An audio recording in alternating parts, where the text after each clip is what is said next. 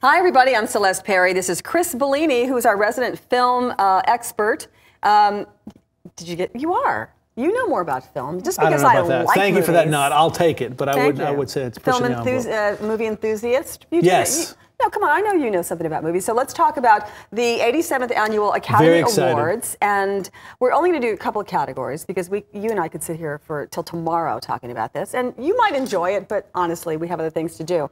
So you want to go with actor first? You know, actor. The only reason I say it's interesting to talk about actors, as we know, sometimes the road to Oscars has been well paved, and we know exactly where it's going. And Eddie Redmayne from Theory of Everything looks like he's a surefire winner, but you know, we have seen surprises. Meryl Streep won for Iron Lady over Viola Davis, which was a big surprise. Right. Alan Arkin beat out Eddie Murphy, which is a big surprise. So there are some possibilities for surprises. Why are you so sure, or why is the conventional wisdom that Eddie Redmayne is going to win? Well, aside from the performance, which is an amazing performance, you know, if you kind of follow the awards season, I think it starts with the Golden Globes and goes through all the Guild Awards. He's consistently won every award. Okay. So he's got the SAG Award, he's got the Golden Globe, and for that reason, they usually say that's a great predictor for the Oscar. Okay. You know, not saying that the performance was bad, it was a fantastic performance. I think it was a fantastic performance. But Keaton, which a lot of people are like, a lot of people are rooting for him. He's the veteran.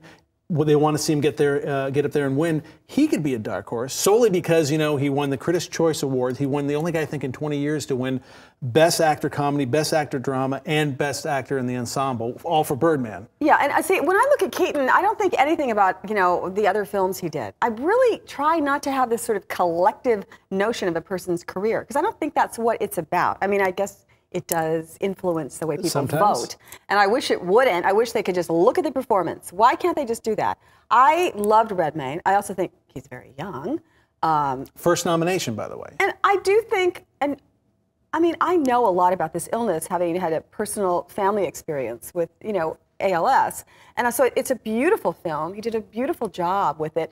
But I think that he had, frankly, a lot to work with. When you're working from that place, when you're portraying someone who's suffering, which he did beautifully, I think it's tremendous. Well, it's a transformative role. It is transformative. And we've seen that a lot, right. You know, when people make that transformation. And great, beautiful. And if he wins, I'll be happy for him. But man, I think Michael Keaton is amazing, because I think that you can see his performances out there when he's running through the streets of Times Square, just it's such a quirky falling performance. apart. And then when you see him quietly breaking down, and when you see him interacting with everybody. And you see him going crazy, he's breaking up the room. You know, if you're looking at the role, there's a wide range to take from that. But I think he jumps from place to place in a way that's believable. I love the movie. And I would have no problem with him winning. I'm a Keaton fan. I've liked him from back in the Night Shift days, Ron Howard films. So to see him pull it off after all these years would be great. I think Redmayne's going to walk home with it, but you never know, and that's what keeps us watching. It's okay. It's okay with me either way. But I'm rooting for Michael Keaton. And so can we talk about actress, which I feel that you believe is a lock with... And this is exactly what I'm talking about. We're just talking about Keaton. Here's another actress, Julianne Moore. We've seen her for years. She's been nominated a few times, never won. She's done all the performance, you know, things you can imagine, from comedy to drama to horror. And here's her performance. It's quiet. It's a small independent film. Did you say horror or horror? Horror. Oh, okay. I guess I talk really quick when I'm excited. I wasn't sure. She was never in one of those movies, people. I want to be sure. Well, wasn't she in Boogie Nights, or was that somebody else? Well, yeah, but she was an actress. Okay, all right. An adult film actress. So, you know, there's a line I just wanted to clarify, because it was kind of funny. I thought, wow, he's just like throwing it in there. I'm just throwing everything genre out there I can think of. Windows, glass, dog, animal. Genre. I didn't see the other performances, but no one's jumping out at me. I mean, well, you know, Reese Witherspoon would have been the obvious first because her hair was really dirty and she didn't shave her legs? Well, you know, when you have one person in an entire movie, and the whole movie she has to carry the whole time. It's not about stamina, though. It's about... But, you know, you saw the whole range in her as well. Okay, all right. But I would say, no, obviously Julianne Moore, it's her time, and here's a role where she's totally deserving. So you can't get those critics. And I'm going to go see that. Don't give it to her. You know, I thought Gone Girl was so campy and crazy, but I thought Rosamund Pike was tremendous in that. I would have, you know, when that movie came out, I think that was the first of these to come out to hit the theaters. I was like, she's going to get a nod. Yeah. Thinking she's going to win the Oscar. But then, of course, all the other performances came out, and you're like, maybe in another year, when you didn't have this film, you would have got it. I'd like to see her in that kind of, that perfect small role where she gets to really act, because I thought she did a terrific job. I agree. And I think it's very hard sometimes for, well, she was a Bond girl, right? For these gorgeous women to step away from just their beauty and, you know, be that was taken there. seriously. Talk about stepping away. Right? There's a role to do it. Huh? She was really good. So now let's just do best picture.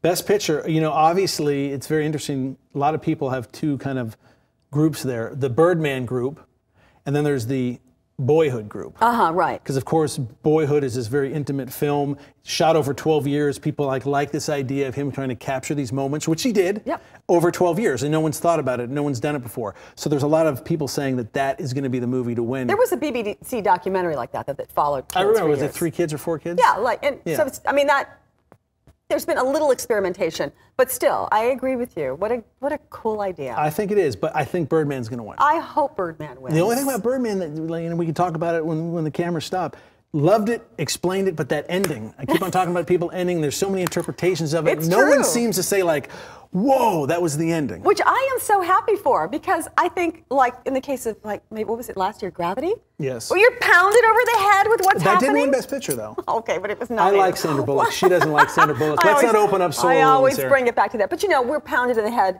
with messages. There's like, oh, we can't be too subtle. I mean, come on. I thought it was terrific. My husband and I drove home after Birdman, and he was pretty sure this happened, and I was quite sure something else happened. Great conversation piece. So come on. And I think it was the director's name. He's got this Alejandro Inarritu. Inarritu? Yeah. Oh, wow. I think it was beautiful. I think you're going to see him win. I think you're going to see Best Screenplay go to them for original screenplay. And then cinematography, the Gravity guy who won for cinematography last year is nominated again for this role. I think he's going to get that. Yeah, and I'm excited for him because it's a really beautiful movie. Birdman all the way, I hope. And I know that we're going to wrap it up here in a minute, but there was one other thing that you wanted to, one other category that I don't know anything about. I'm a big fan of movie scores. A lot of people say, what do you have on your iPod? What do you listen to? And it's mostly movie scores. And you know, Hans Zimmer is one of my favorite guys, John Williams, and Hans Zimmer is nominated for Interstellar, which in any other year I'd say give this guy the award. But then you have Andre Desplat, and I hope I'm not butchering his name, for Grand Budapest Hotel, double nomination, and for Imitation Game, which I have that, loved it.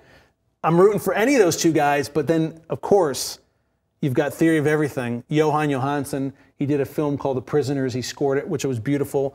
Beautiful score. I think he's going to walk away with it. Okay. But I mean, I'm rooting for Zimmer a little bit. He hasn't won, I think, since The Lion King. But yeah, see, I don't remember. I don't know. I can't think of what I thought of any of the scores. I mean, the Grand Budapest Hotel.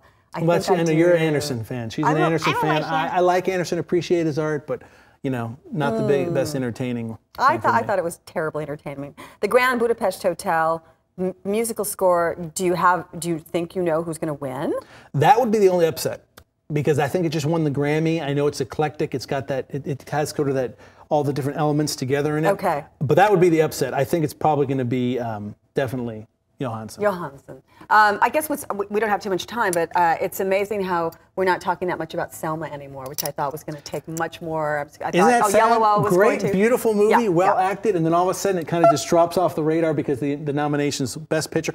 I think it's going to win Best Original Song, Common and John Legend. Yeah. So one of the two is not bad. 50% of the win's not bad. All right. Well, it was a pleasure once again to speak with you about. Always a pleasure. Terrific. Enjoy the Academy Awards. We'll talk. We'll go through this when it's over. Let's do it. Let's see who's right and wrong.